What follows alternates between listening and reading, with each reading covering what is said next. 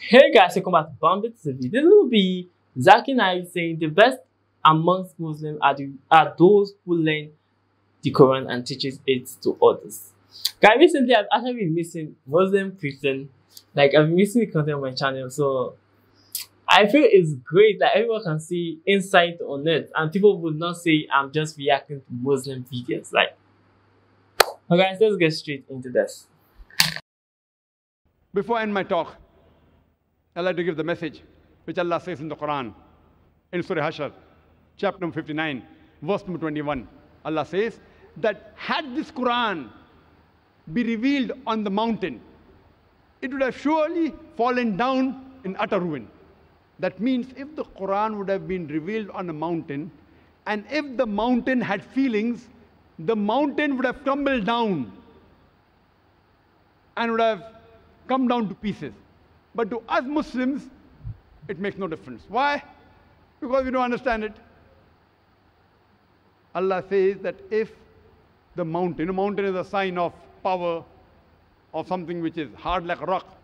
If the Quran would have been revealed on a mountain, the mountain would have fallen down to utter ruin. But it makes no difference to us. We Muslims, we have to read the Quran with understanding. And we Muslims, if we back into the history, we Muslims, we were on top of the world. Today, we Muslims on the receiving end. Why? The reason previously we were on top of the world was because we were close to Quran and Sahih Hadith. And today, we are on the receiving end is because we have gone far away from our religious scriptures, far away from Quran and Sunnah. If we get back close to the Quran and Sunnah, inshallah, we Muslims would again become the torchbearers of the world. I would like to end my speech with the hadith of the Prophet Muhammad sallallahu alaihi wasallam, with mention in Sahih Bukhari, hadith number 5027